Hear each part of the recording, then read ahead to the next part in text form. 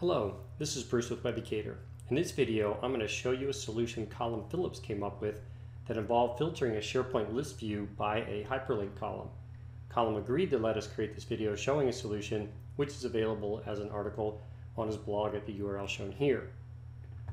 Now, the problem you may run into is if you have a list that has a hyperlink column. In my case, I've got this favorite cars list, and I have this manufacturer site column, which is based on hyperlinks that take you to the manufacturer site.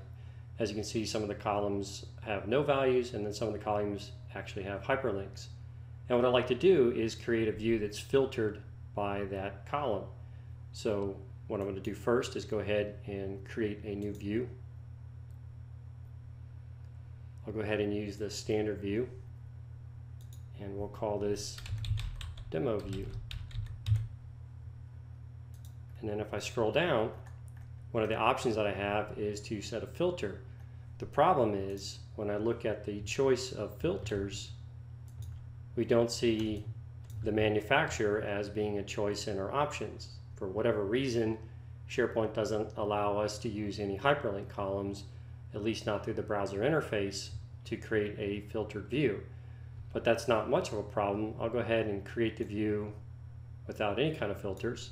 Just click the OK button to create it, and then what I'll use is SharePoint Designer to edit this view and add the column that I want to create the filter based on. So I'll use my list tab, and off of my list tab I have a handy little link to SharePoint Designer here in the Customize List section. I'll go ahead and click that. Click yes, that allows me to launch SharePoint Designer.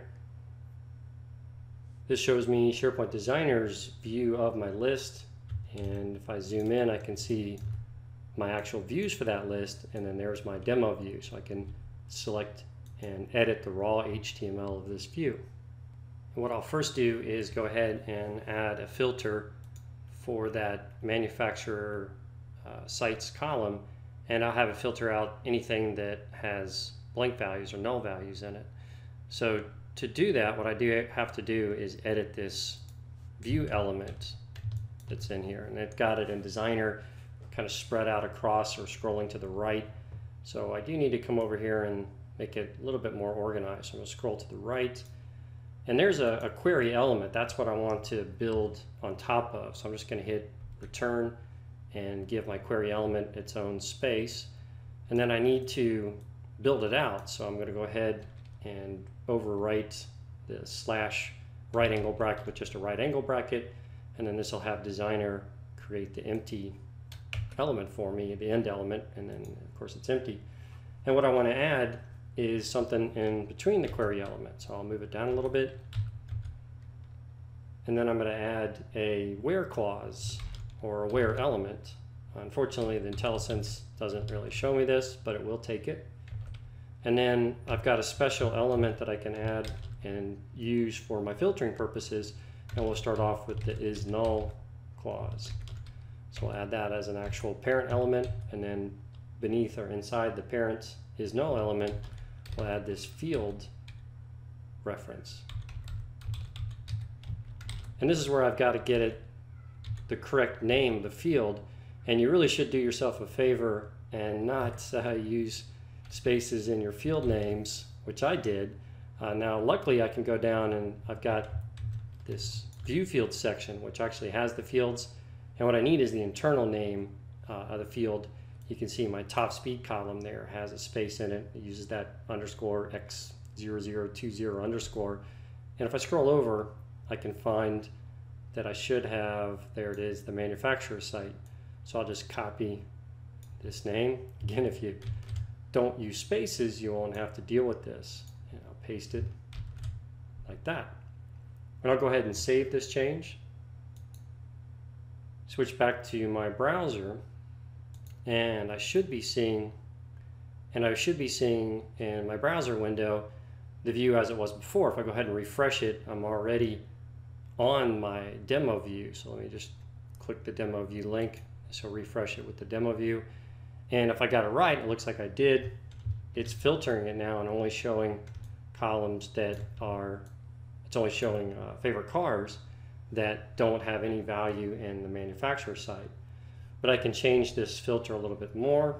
We'll switch back, and this time we'll only select items that are, or that have the word Ferrari in it. So I'm going to take out this is null element, and I'm going to replace it with a contains. And then in the contains, again, I need a field reference. This time I think I'll cheat a little bit more, and I'll grab the whole field reference element from the view. So I'll grab that whole element and paste it. And then I need to add another element, a value element. And then this is going to be of type text. And then what I can put inside of this element is the text that I want to filter based on. And I'm going to base my filter on Ferrari. Save this change.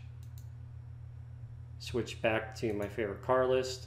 Go ahead and click my demo view to refresh it. And now I can see that it's only showing items, favorite cars that are, or that have the word Ferrari in the manufacturer site column. Thanks again to Colin Phillips for the inspiration for this video. You can find more articles by Colin on his blog at the address shown here. That's it for this video. I hope you enjoyed it.